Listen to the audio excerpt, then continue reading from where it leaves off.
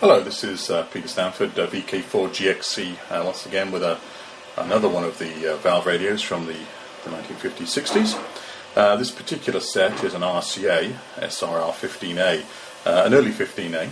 It has been completely restored. All the valves, there's some 28 valves in this, have been replaced. The valves are wired-in type valves and they require a little bit of effort to remove, but surprisingly it's not as tough as it might seem. The valves are in little modules with turret tags which require just a bit of desoldering and winding and then new valves to be placed in again.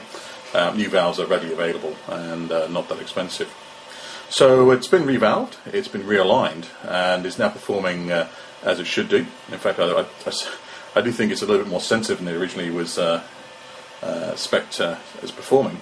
I did put it on the signal generators and the signal noise ratio meters, and it does perform very well indeed. Comes in for a lot of criticism from some of the operators at the time.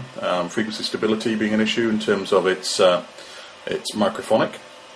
However, I've used this the last 3 weeks and found it to be extremely ergonomic. I actually really like using it as a desktop set.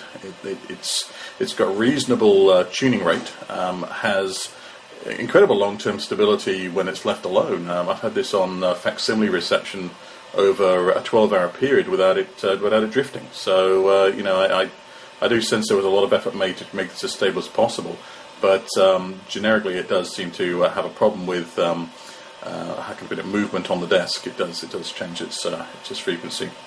However, I'll go through the radio and explain a few of its functions. It's basically a 5-band model, goes from 2 MHz to 32 MHz. The resolution is dependent upon the band, and it has an unusual backlit translucent screen display, which I'll zoom in on to shortly and give it more of an explanatory note on that. The thing is completely modular. Various sections can be pulled out.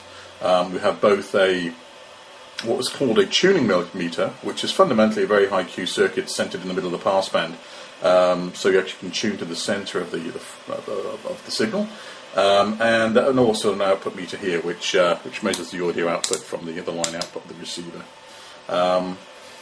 All the other aspects of the receiver, it's quite a very straightforward, simple receiver to use. And currently I have it hooked up, as usual, to an external amplifier, and I'll just turn the noise level up a little bit in the background so you can hear where we're going to.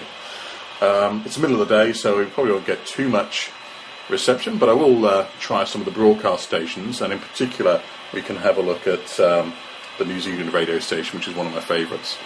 Now, we're currently on the 8 to 16 MHz band, so we need to tune up to the upper end of that band. As you can see, it's weavering around because of the shock absorbers I've got on the base, which are a little bit soft, to be honest. But they do elevate it to the right height for tuning around.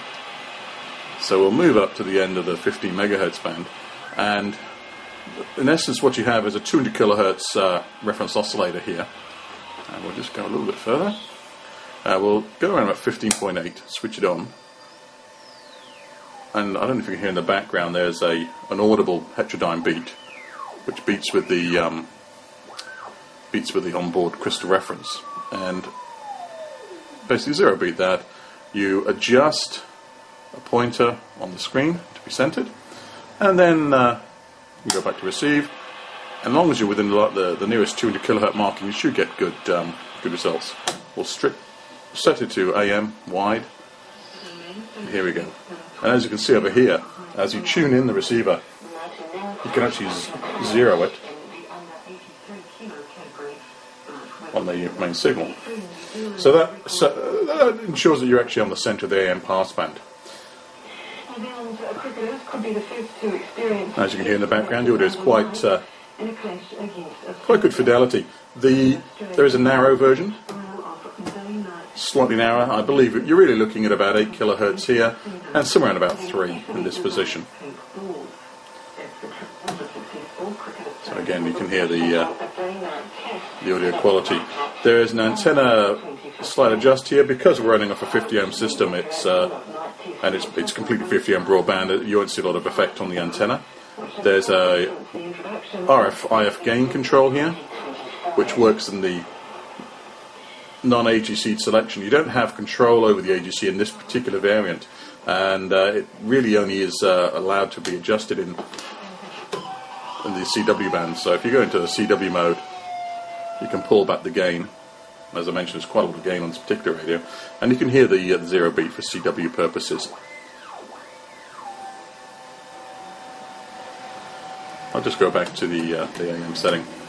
So for normal operation under AM, which was the popular mode of operation when this was out, you tune in with the tuning meter. You have the audio output meter here, can kick in over there if you wanted to see the audio output level. To be the fastest rider over the final 2 legs to jump to 4th. The modes it receives on the front panel here, A1 broad, A1 sharp. These are basically the CW modes for wide and narrowband CW. There's an A2, which is it's actually the slightly narrower AM, which is a 30 kilohertz band, and it in the A2 position is inhibiting the AGC. And then all these 3 bands here are AGC. Now there is actually a product detector in this, and it calls the last selection here an FSK selection. And I'll see if we can get something running to identify what the FSK sounds like on this. So I'll just. Okay, so here's looking at the main tuning screen. I couldn't find much CW there to demonstrate, but what I will show you is the WWV reception today at lunchtime. As you can see, the main tuning screen moves around here, and we have an adjustment which is indicated from a mirrored how can I put it, main dial screen. In fact, the main dial screen is a large glass dial which is backlit and then is displayed and presented through via a mirror to the front translucent screen here. So what we'll do is we'll just kick in the calibrator. We'll go to 15 megahertz, and if I can view it through the camera. Right. So we hear the 0 beat in the background. I'll just turn that up a little bit more so you can hear it. In fact, I'll just switch the mode around to FSK there, so we can hear the beat a little bit louder, and we'll align it to be zeroed. Then there's a mechanical adjustment here, which is the cal adjust, which allows you to adjust the back. So a little bit different to some of the other receivers at the time, but you're actually adjusting you're actually pulling and pushing the actual dial assembly. Okay, so we've set it on 15. We'll turn it off, and as we can hear in the background, the meters are now indicating a lot of output there. A near-centered view here on the tuning meter, and the actual audio output, 15 megs. And if we narrow the back to AM, narrow it down, again the meters should still be sitting there quite comfortably, and you can hear the unmistakable beat there of WWV. I'll just have a little bit of a basically on tune. The lower scale here is primarily just a logging scale, so you can record and come back at any time to a logged scale.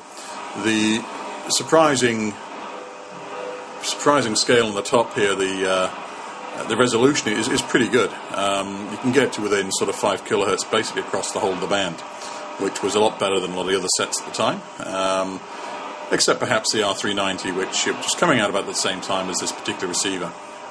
But as we drop down through the bands, you can see how you get a little bit more resolution. And we'll drop down to the little bottom band. That's actually the way it goes there. So, and again, we'll just tune into Radio New Zealand, and I'll give a bit of a close-in view of the rest of the unit. So once again, we'll switch into the calibrator. We'll tune to the nearest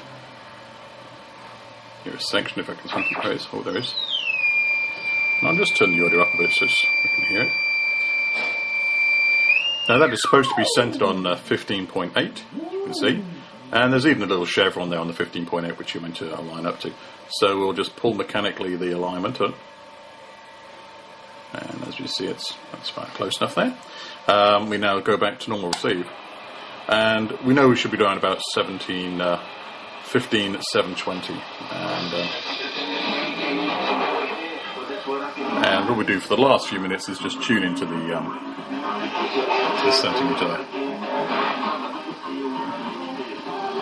So there we go. And so we have one last pan around here. We've got the frequency now of 15.7. In fact, it's showing just about under 20, but it's plus or minus a couple of kilohertz, I would say.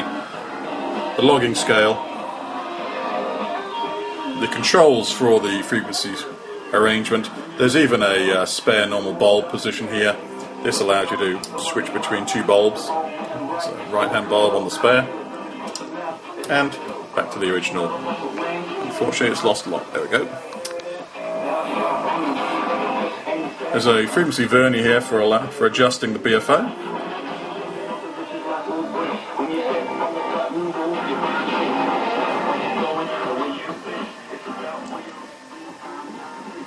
And again, we can actually change the sensitivity here. This is a sprung loaded to low sensitivity, which gives you a bit more sensitivity to the tuning arrangement. Of course, the usual audio, output meter selection, the main output audio adjustment.